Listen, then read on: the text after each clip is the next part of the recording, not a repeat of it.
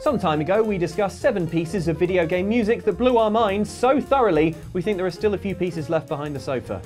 But turns out that video barely even skimmed the surface of the deep ocean that is mind-blowing game music, and the Outside Xtra and Outside Xbox teams had much more to say when it comes to individual gaming tunes that rocked our worlds. Grab your headphones then, because these are the pieces of video game music that blew our minds, Volume 2, the difficult second album.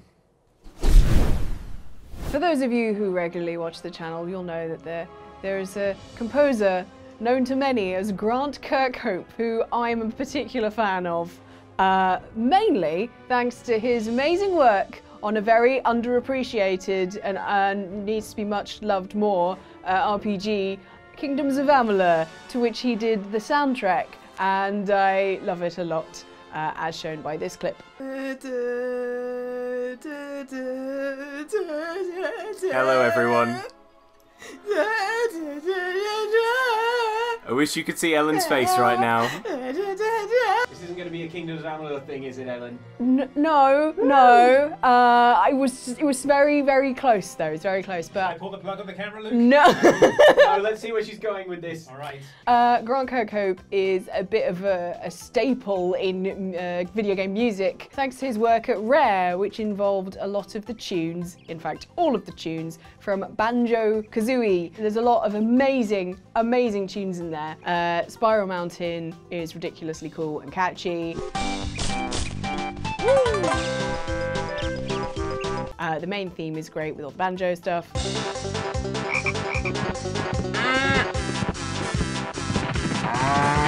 But my favourite is Treasure Trove Cove, which is just great.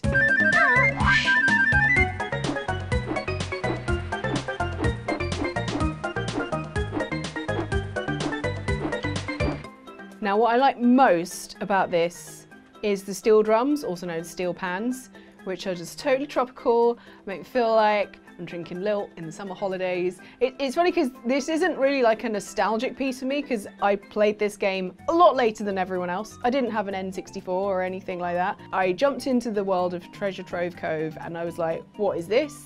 This is great.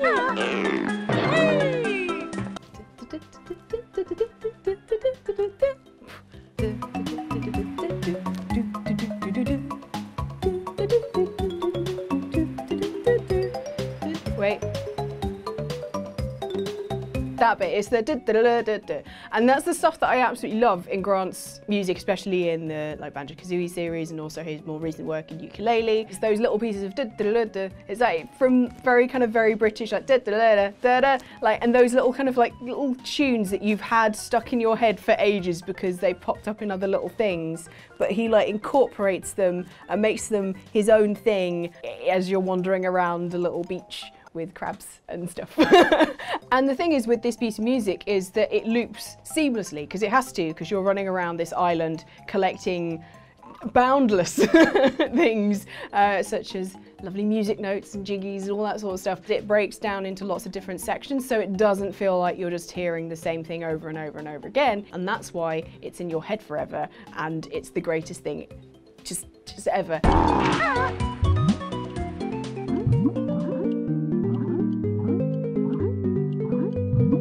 I just have such a soft spot for it because of the steel drums. I'm such a sucker for steel drum, steel pan music. There's a really nice tone to it, a really nice, I'm not sure what the word is, timbre.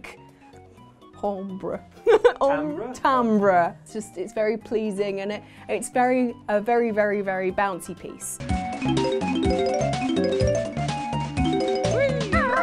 But this is a twofer, okay, because not only do I love the original, but I absolutely adore the remix for the Super Smash Bros.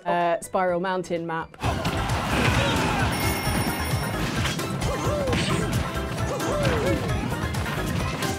It's so good, and Yoko Shimomura has remixed it, and it is epic.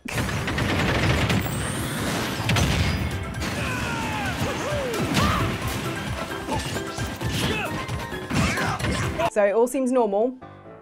Wait, piano, da-na-na-na. It's those little things, da-da-da-da-da-da, all that sort of stuff that gets in your head. Da-da-da-da-da-da-da-da. It's very Grant Kirkhope. style, and then hearing that in Smash Brothers is really, really, really cool. And it's just like, they had to make it a little bit faster paced, because you're punching each other, punching the lights out of each other as Nintendo and other characters. It is mayhem, and it fits perfectly with Super Smash Bros. Ultimate. There's some like amazing breakdowns in there as well. Like there's a bit where it just goes really, really, really calm and then brings the beat back in. It's just one of those tracks that like I got completely lost in playing and hearing the original in Banjo-Kazooie, and then playing it in Super Smash Brothers. It was like, this is so good, I'm gonna punch the lights at you, Luke, sorry. Take this, Peach. Zelda. Oh yeah, you're Zelda, aren't you? But you should do Peach, you'd be good as Zelda Peach. for life. But yeah, I really love it. It's totally tropical, makes you want to boogie, and then like the first one is like very like, yeah, yeah, and then the remix, you're like, yes, just dance to this. And it's, for some reason, I just love it.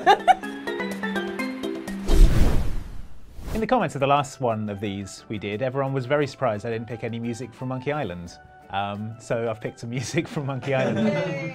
But Monkey Island is it's a series of such great music, and overall I think I probably prefer the music from The Curse of Monkey Island, the third one, out of all the entire series. But there's a particular piece of music that I want to talk about, because when you're talking about bits of music that blew your mind, I think the music from Monkey Island 2, from Woodtick, the first sort of town that you come to in the game. I mean, it blew my mind, but it also kind of changed the way that music worked in games as well, forever. It's a really significant piece of programming by the guys at LucasArts called iMuse, which is short for Interactive Music Streaming Engine, something like that. And basically what it does is it changes the music in the game based on what you're doing in the game. You're walking around this town, which is based around a load of sort of wrecked ships that are all linked by wooden walkways. It's very atmospheric, very cool town. And as you walk around the town, the music that's playing is this sort of, it's like a laid back, laconic, kind of slightly reggae-ish bit of music.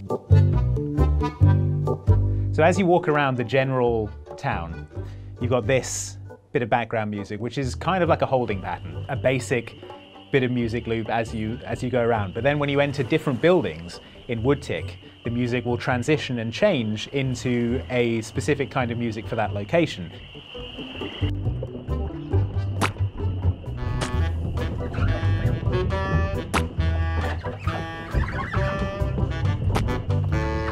Using different instruments, different percussion. So for example, you go to the carpenter's building and there'll start to be a beat that involves like hammers and saws, and it'll be like being played on an oboe.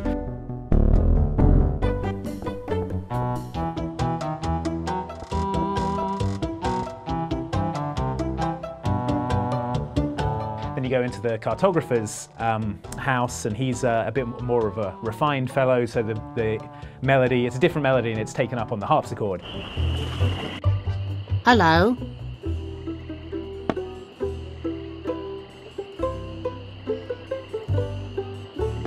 Then you go into the bar and you get a kind of very sort of brassy, like reggae stab heavy kind of rhythm.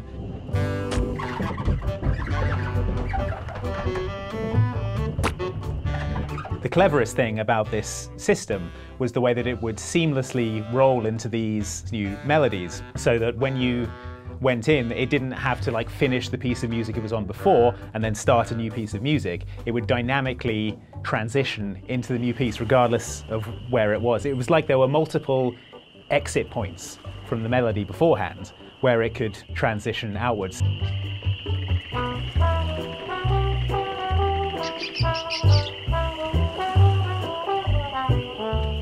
And it would like roll in from a different point depending on when you left the area you were in before. It was very clever, and I think it probably took me a while to notice what it was doing because it was so seamless.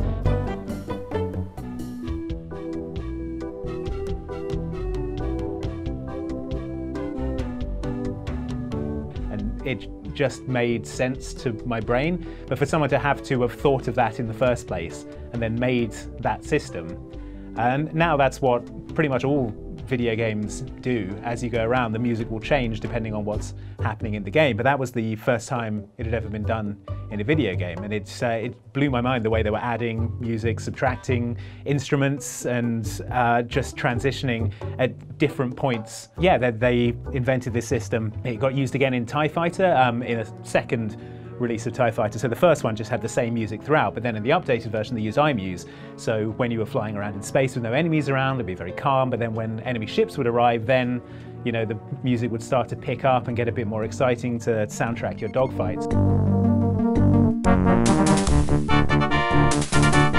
It's such a basic concept. So you're like, well, surely all video games always did that, but they didn't. And they didn't, the only time they started doing it was after Monkey Island 2 and after Woodtick's music from Monkey Island 2. Here's to Monkey Island 2. Hooray! Hooray! Brace yourselves, strap in, because it's the Corneria theme from Star Fox.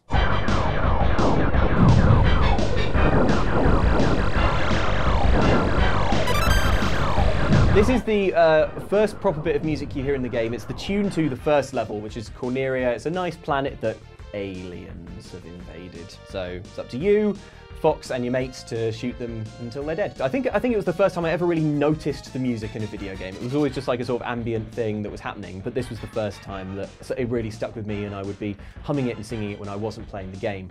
It couldn't be more perfectly suited to the moment that you first hear it. You're sort of dispatched, you and your team, and you sort of fly out of these headquarters, and you're sort of strapped in. You're like, durr, durr, durr, and you fly down this big corridor and out straight into a dogfight, and the music kicks in, and it's absolutely amazing.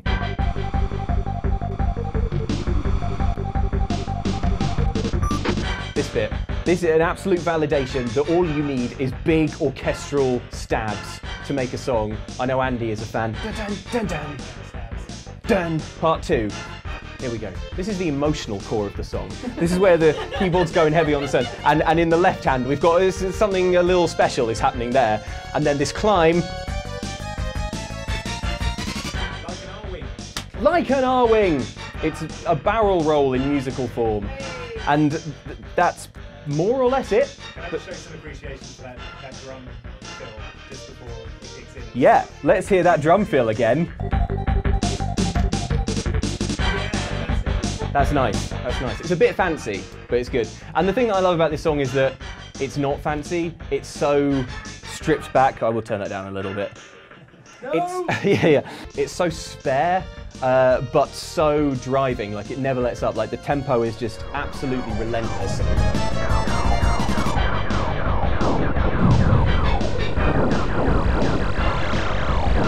There was actually a really interesting version in Starlink Battle for Atlas, which was that sort of plastic toys make a spaceship game, but on the Switch it had a fox in it, and that version was really quite cool. It was just a sort of update, but it was very, very spacey as well. I had a lot of time for that, but nothing beats the original because it has so few instruments and it just is absolutely bloody relentless, and it perfectly captures the feeling of having an exciting space fight, but also you're a fox and your friends are a bird and a frog. And what's the other one? Oh, a hare. They all annoy me. I can't hear this music without hearing their like little voices as they appear in the game. But this was before you could get like a voice into a game, so it's all like... Is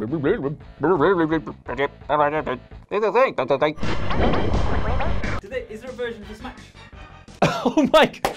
What a wonderful question. Well, I wasn't going to go into it, but since you asked...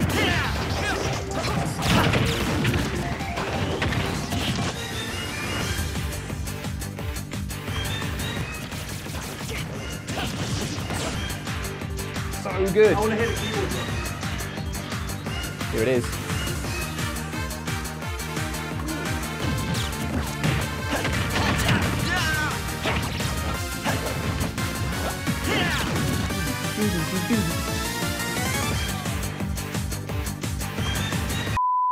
I know what you mean though, like the original is slightly better because it's so just like clean and Yeah, sparse. it's just clean and spare, and you can appreciate the remixes and the different versions, but the original is Unbested.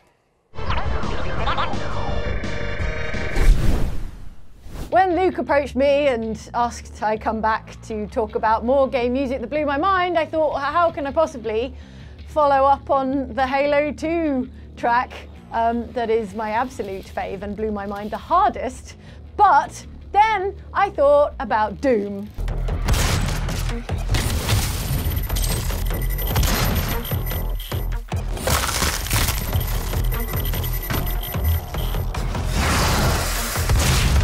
And specifically, I wanted to talk about one very authored, very choreographed moment, a very specific intention, a very specific bit of mood setting and scene setting. So it's the first 10 minutes of the game. You wake up naked on a sarcophagus. We've all been there. And you're completely nude until you get your Doom guy armor on. And then the game's like, here's a gun, here's a pistol, here's how you do glory kills.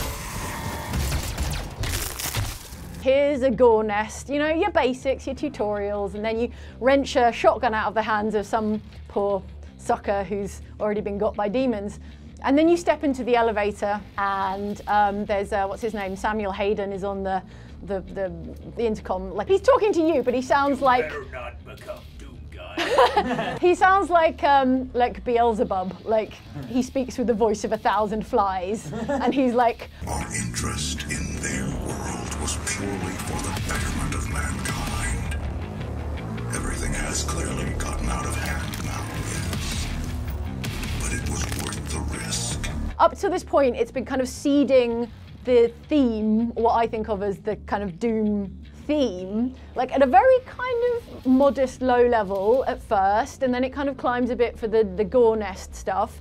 And then there's just this lovely moment where Hayden's like, it was worth the risk. And then Doom Guy's like, I don't think so, but silent because he doesn't talk. And then he smashes the intercom.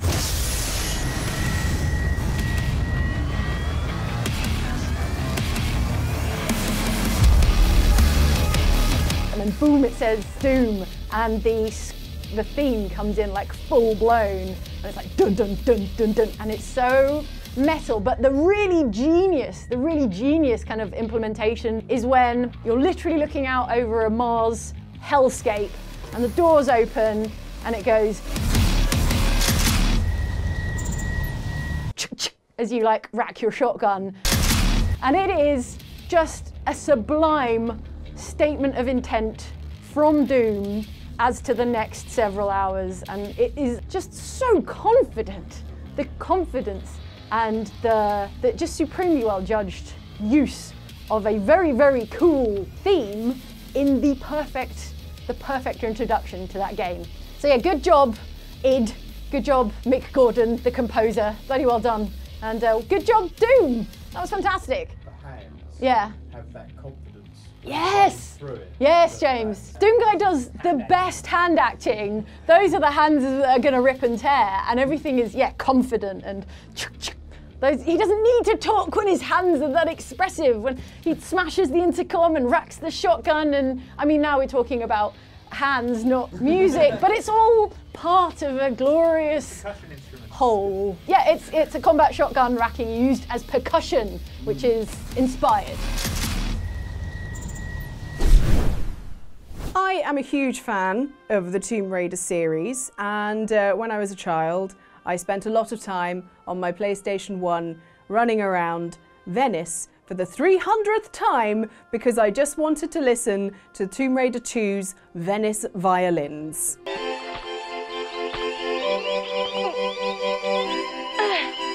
It was very tricky at first for me to think, which one track from Tomb Raider do I really like? Because there's so many. There's the original menu music, and in 2 and 3 the menu music is also amazing, and also even in all the reboots, love the music in all of them, and like everything is like, oh, that hit of nostalgia. But Venice Violins was possibly the first piece of video game music that I fully got obsessed with, to the point where, if oldies will remember, you used to be able to take the PlayStation disc and put it in your CD player and just play the music tracks, and I did that, and I would put Venice Violins on repeat because it's despite being a very classical sounding piece, an absolute banger. And then bring it in. Oh, it's so intense. You're running around Venice. You're trying to find things. Where's the Scion? But there's some bad guys with guns.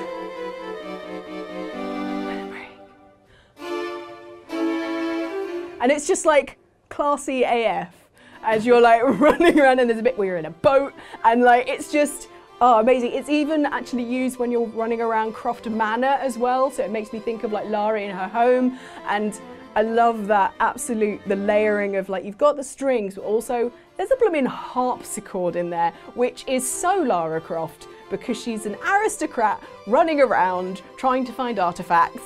And it's just like, so good, so good. It's a piece that is very much a favourite of Tomb Raider fans. I actually went to a concert where they played some of the original music from the original games, and basically when Venice Violins was going on, they were like, here's the one that you were all waiting for, and you could like feel everyone in the audience being like, it was gonna happen. And yeah, I just know I'm gonna be one of those people that goes, if I go on holiday to Venice, I'm gonna have that on repeat. It's like a total tourist noob.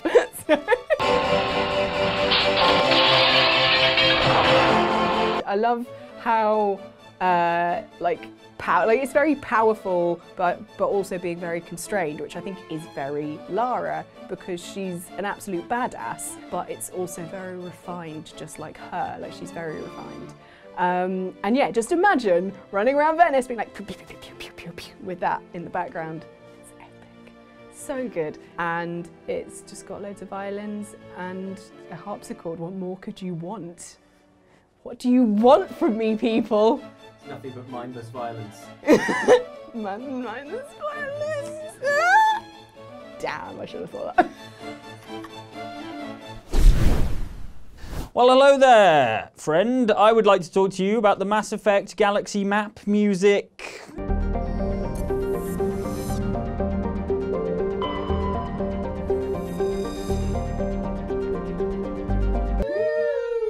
That's right, that's right. I love the Galaxy map music in Mass Effect, partly because it's a cool piece of music. It's a very sci-fi, kind of ambient, kind of space music, essentially, and I'm a big fan of space music. Stuff that makes you feel like you're a tiny speck in an almost infinite void. But one of the key reasons I like it is because so much of the game, or so much of the connective tissue of the game, is that galaxy map. You know, one of the things I think that's really difficult with space games is to give you a kind of sense of scale. And it would be really easy for Mass Effect to just feel like a load of different planets punctuated by loading screens. But the fact that you go to the galaxy map and this thing kind of unfurls and spreads out as a kind of hologram in the middle of the Normandy, and you're, you know, it's vastly overpopulated. You will never visit all of the different locations, but they're all there and they've all got cool sci-fi names. I just feel like a substantial number of hours in Mass Effect are spent kind of looking at this galaxy map and really understanding that these environments are tiny dots in an enormous vast thing. And so definitely my love of that music is tied into what it means for the game and how kind of meaningful that is. But I also just love, I think it's the most memorable piece of music in the game. It's very appropriate for the theming, that kind of just really gentle, ambient kind of sci-fi soundtrack. It's really, really perfectly, it's sort of, note perfect is the wrong way to describe it, but like tone perfect. It's perfect for Mass Effect. It goes. Yeah, exactly. But then it's got the kind of like the sort of synthy like strings in the background. Yeah. You guys are amazing. If you mash all this together, it sounds exactly the same.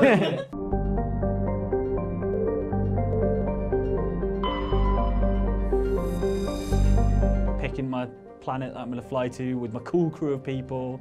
Probably going to be full of romanceable aliens. A little bit synthy, yeah. There you go. Space opera. You guys, it's the best.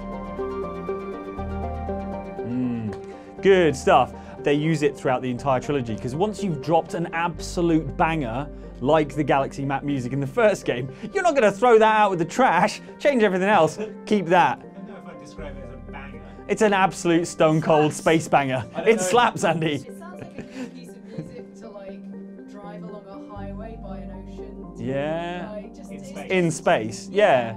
The seas of Venus, maybe. The ocean of Mercury, perhaps. Spaceship along the highway. Yeah. It makes me think of studying an octopus. Like you've got it in the lab. Is this one of the romance scenes that I didn't unlock? I felt like it would be appropriate in this video to give a nod to the greatest fictional recording artist in video game history, KK Slider from the Animal Crossing series.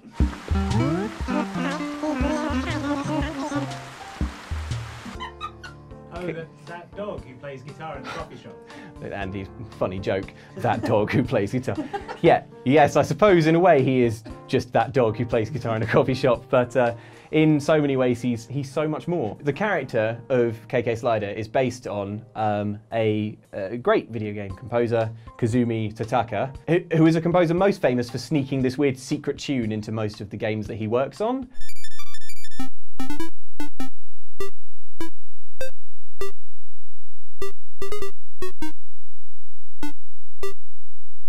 The Animal Crossing music is really, really relaxed and really, really chill, and at the centre, at the top of the pyramid of Animal Crossing music is KK Slider, the series mascot, who every Saturday night in the game, and bear in mind in Animal Crossing you have to be doing this on actual Saturday night, so cancel your weekend plans. What are you doing Saturday night? Going to a pretty cool chill out spot to see KK Slider the dog play some of his cool music.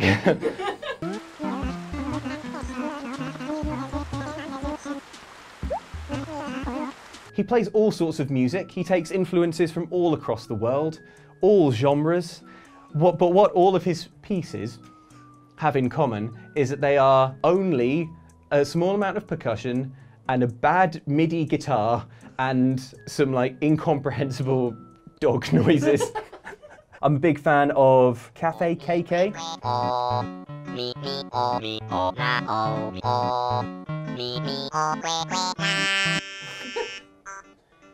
Sounds like a broken modem. Luke, are you alright? This is lovely. No, listen to that bit.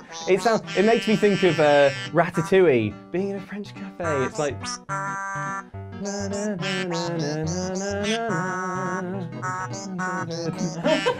Luke.exe has stopped working. I genuinely love this. I also quite like KK Cruisin'. KK Slider would be better if his voice didn't sound like a horrible style. No, I've listened to so much KK Slider music, I no longer hear how weird and broken modem-like his voice is. It just sounds like singing to me. But my favourite piece is the delightful KK Samba. Let's hear a little now.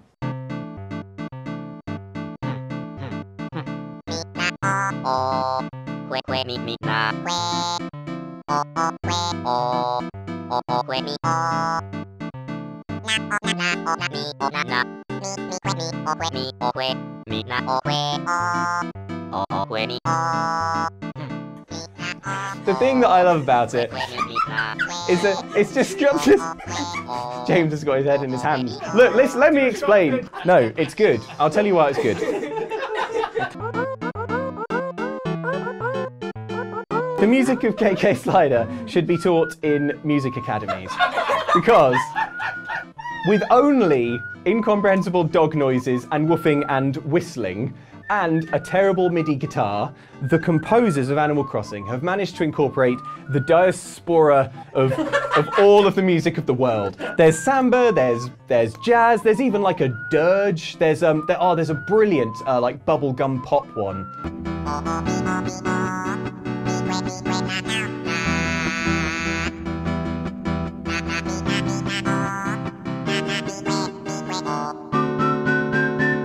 I genuinely think it's amazing how they've managed to make the KK Slider songs sound like all these different genres and all of these different styles.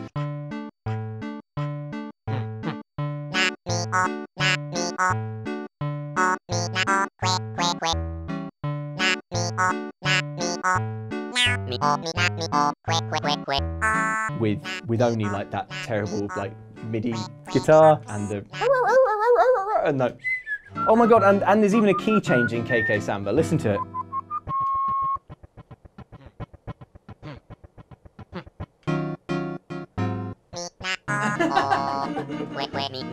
I love this.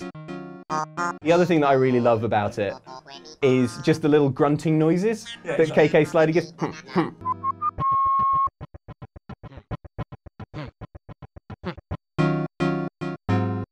There you go.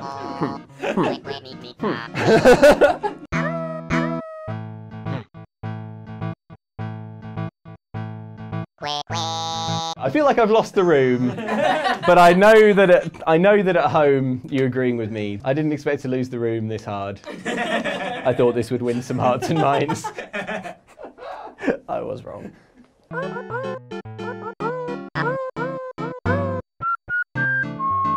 Well, everyone, I'm sorry that you had to see that. I promise that Luke is not going to be talking or singing about KK Slider again anytime soon on the channel. No, stop it! Stop it! No! Stop it, turn it off. Good, thank you. Are there any other tunes that you were blown away by in video games? You could pop them down in the comments. Which one was your favourite in this list today? Pop that in the comments as well. In the meantime, here is the last video we made on songs that blew our mind. And then over on Outside Xbox, the bosses and different things that made us rage quit over on Outside Xbox. Another us being opinionated about video games and thinking of the good and bad things that we enjoy and dislike about them. But thank you for watching, and we'll see you next time. Subscribe. Bye.